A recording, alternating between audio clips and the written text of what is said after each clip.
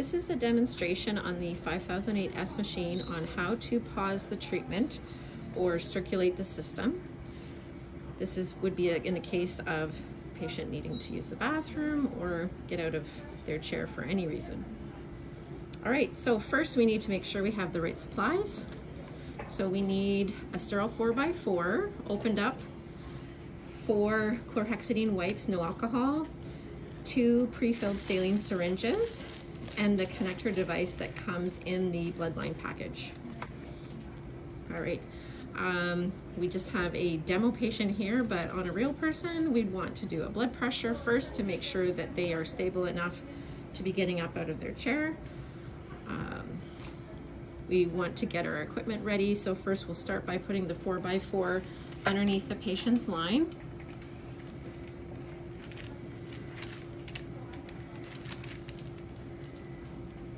Okay, wash hands, put on gloves.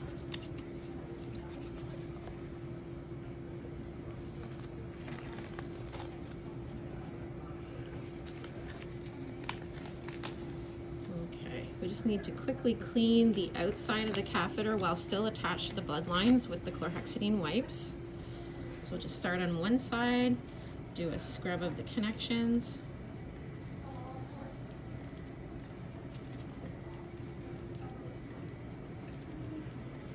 Same thing on the other side with a new wipe.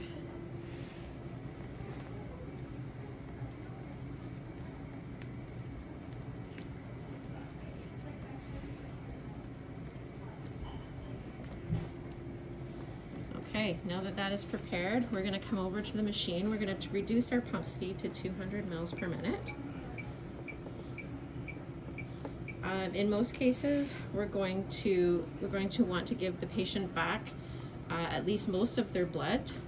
This also helps with blood pressure. So we're going to open the 2 clamps on the saline line. So that's the roller clamp and the small white clamp. We're going to close the big red arterial clamp,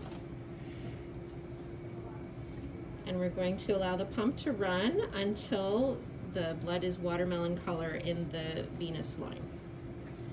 Then we're going to stop the pump.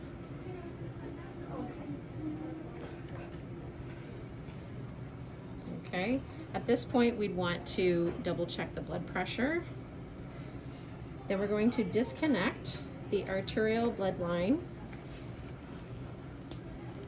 clamp the lines of course, disconnect,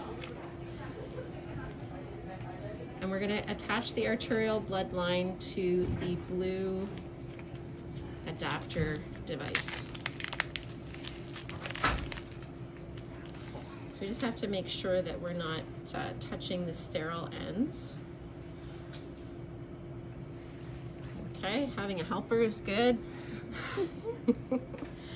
Then you're going to clamp the 2 clamps on the venous blood line and then disconnect from the patient and then connect the venous blood line to the other end of the blue connector device. All right, now we can open the 2 bloodline clamps, 1 venous, 1 arterial, and secure the line on a holder.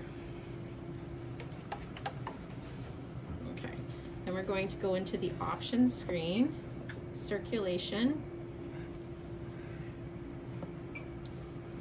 Oh, so we've got our machine on a demo mode here. Quick adaptation, yes, circulation, and then hit start. Interesting. There we go. All right, the machine gives us the option to go back into treatment or start circulation. So we want to hit circulation. And the machine's going to display stop circulating until you are ready to go back on dialysis. So at this point, the patient's going to do what they need to do. Maybe because the saling's still open, possibly. Oh yes, okay. The machine does not want to run with saline open. So that kind of situation, you want to just correct the issue and hit circulation. All right, so the machine will circulate at the slow pump speed.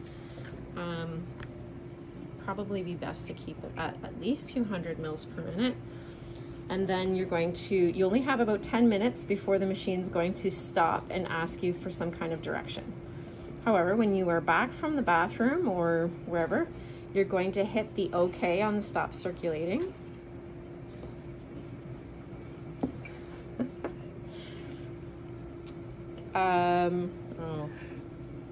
Right.